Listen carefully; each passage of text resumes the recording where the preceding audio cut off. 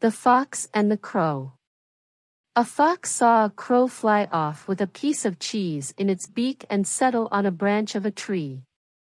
"That's for me," said the fox. And he walked up to the foot of the tree. "Good day, beautiful crow," he cried.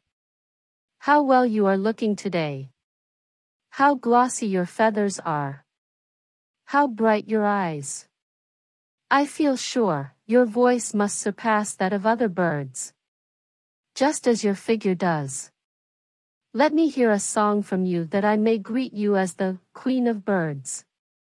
The crow lifted up her head and began to sing her best. But the moment she opened her mouth, the piece of cheese fell to the ground, only to be snapped up by the fox. "That will do," said the fox. "That's what I wanted. In exchange for your cheese, I will give you a piece of advice for the future. Do not trust flatterers.